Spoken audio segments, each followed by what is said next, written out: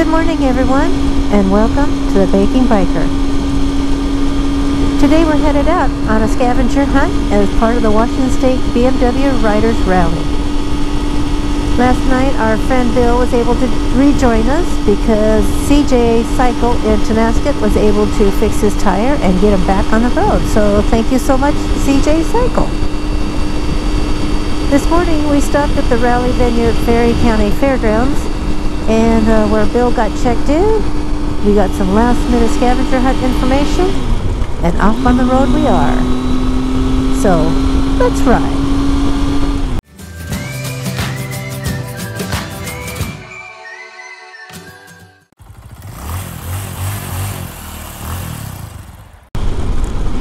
Hey everyone. Well, we're headed east on Highway 20 and we're starting out on our scavenger hunt. We're planning on stopping at 6 of the scavenger hunt checkpoints today. So our first stop will be at the top of Sherman Pass, and then we'll head east to Kettle Falls, and then north on Highway 25 to Marcus, and then we're going to go back across the Columbia River and north on 395, and there's a stop there just off on the highway there. I don't think there's a town there or anything, but right there there's a stop where we're going to make a scavenger hunt checkpoint, and then we're going to head west on Boulder Creek Road to Curlew, and there's a checkpoint there, and then we're going to go to our last checkpoint for the day.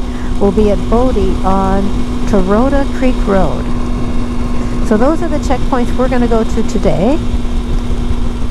And right now we're headed east on Highway 20, which is also known as the Sherman Pass Scenic Byway, where we'll stop at the first scavenger checkpoint, which is at the top of Sherman Pass.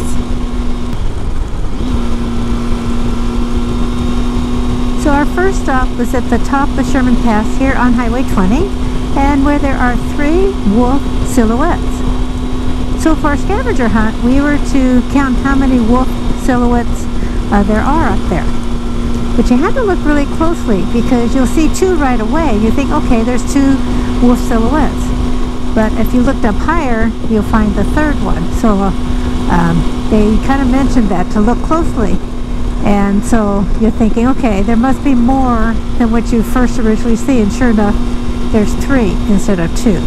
So that was our first stop there at the top of Sherman Pass. So you're asking me, Kathy, why are there 3 wolf silhouettes at the top of Sherman Pass? And I wish I had an answer for you, but I don't know why. There's nothing up there at the pass that tells you why there's those 3 wolf silhouettes. So I wish I could answer that question for you, but I don't know why they're up there.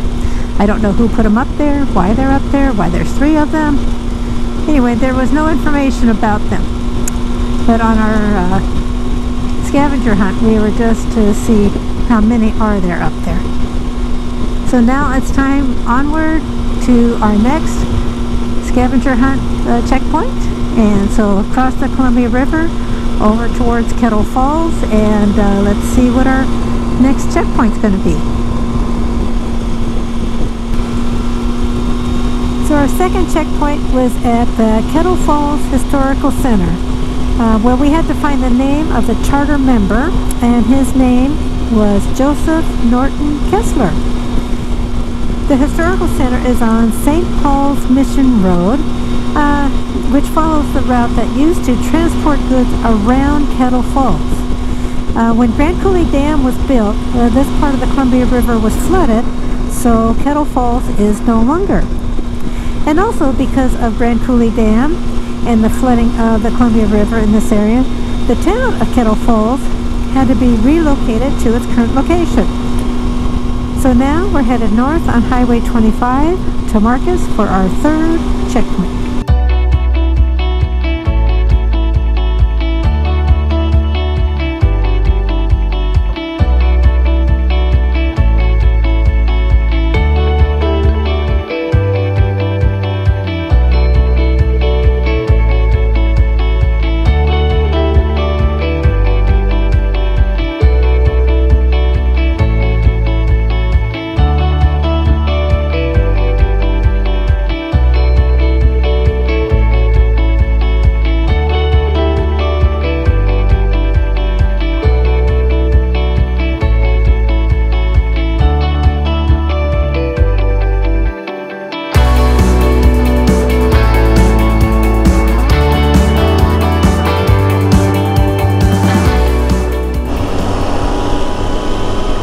Winter Press was just a little out and back, and we're headed back up 25, so actually it's back south, and back on the Columbia. What's nice about doing an out and back is that you get to see the scenery in both directions, because sometimes you miss some scenery going one way, and you get to see it coming back.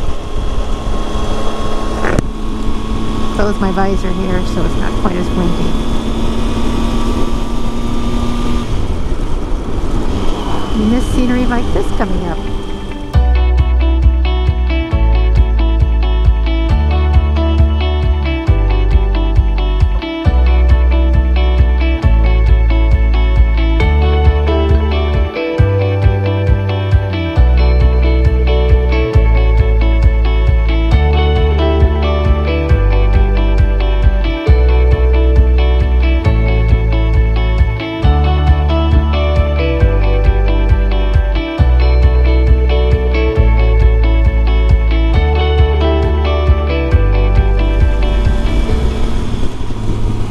Back across the Columbia, there's the railroad tracks. Yeah, let's see.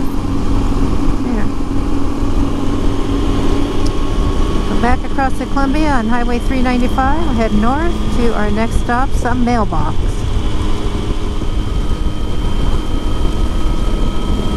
That is a great view. We have some beautiful roads around here in Washington. Great views. Beautiful country. It's a beautiful place. And it's nice getting off the freeways onto these other roads, other highways, seeing them all. And the scavenger hunt's been fun, taking us places we probably would have just rode on by, not taking the time. So today it's not about the mileage, it's about the scenery and stopping at places and seeing places. Stopping at the historic sites, just little landmarks, city parks. Well, we just stopped at the 4th checkpoint, which was a mailbox right off of Highway 395. One of the mailboxes is painted with the Seattle Seahawk colors, but for the scavenger hunt, we had to write down the name on the other mailbox next to the Seattle Seahawk mailbox. So now we're on Boulder Creek Road, heading to Curlew for our 5th checkpoint. Wow, we have cows on the road. I guess this gives new meaning to free-range cows. I've never ridden on a road where cows roam free like this. I know we just went over a cow grate, but this is the first time actually having cows on the road and the shoulder. There's even a cow walking along the shoulder. So we'll just keep our speed down just in case these cows decide to cross the road. Just jump out in front of our motorcycles. Just keep the speed down.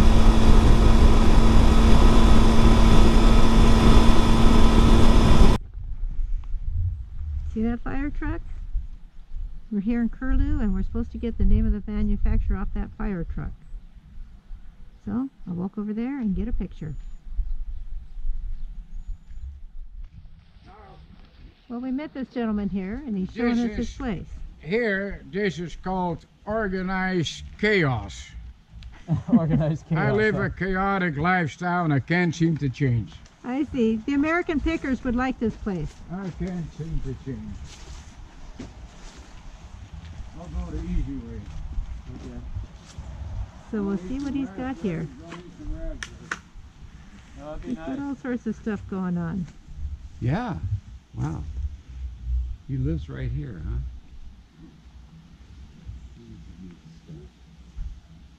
Yeah, when you're done, you go and pick whatever you want. Raspberries are doing good. Oh, look at the berries. Yeah. Raspberries. I got some growing at home, but they're not doing too good. All right. What an interesting man. And oh my goodness, the stuff he has at that house is incredible. And apparently he owns the fire truck that we just took a picture of. So I got to get turned around. So I'll be right back. Get turned around. Oh, this looks perfect. Actually, didn't need to turn around. That'll take me up to the main drag. There we go.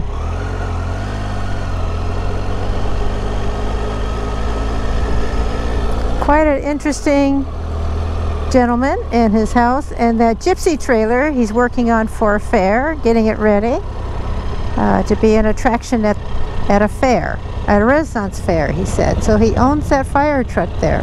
Wow, pretty fascinating. We got the tour.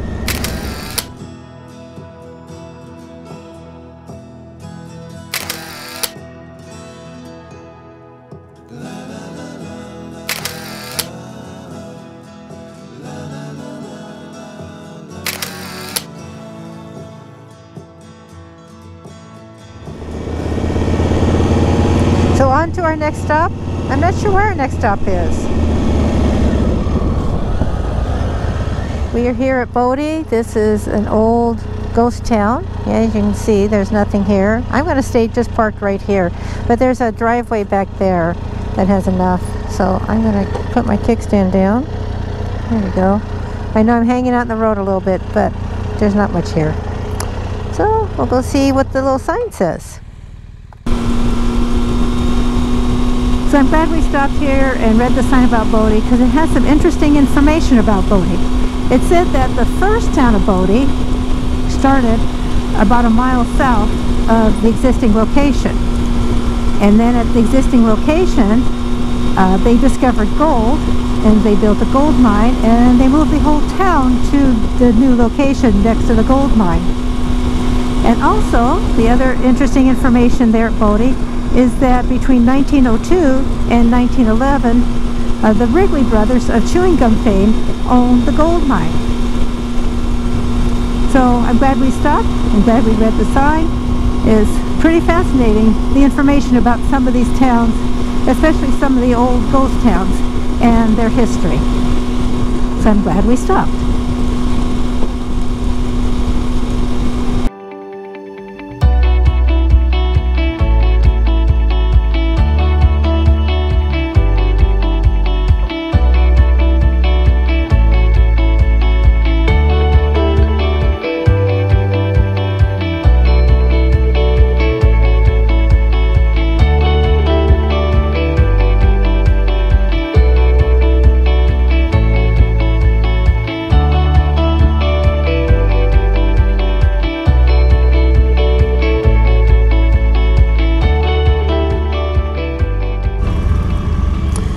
Well, we had our dinner. We're here at the campgrounds.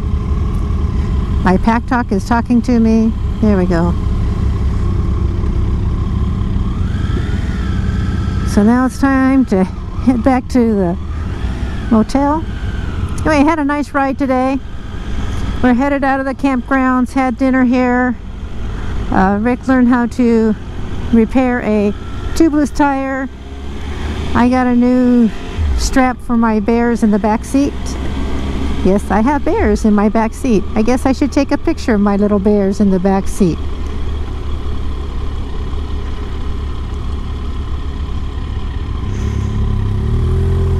Okay, there we go. Yep, there we go. So we're going back to the motel. I believe we're going to get some gas on the way back, and then we'll be ready for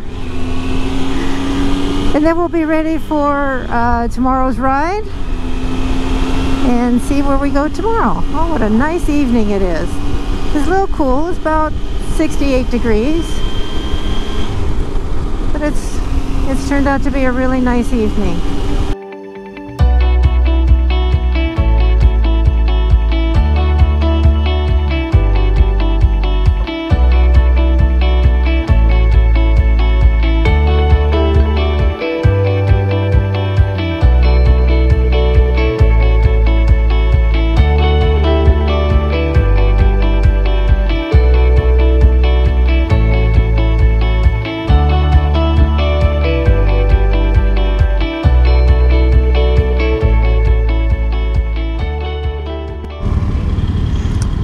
Got our gas, ready to head back to the room.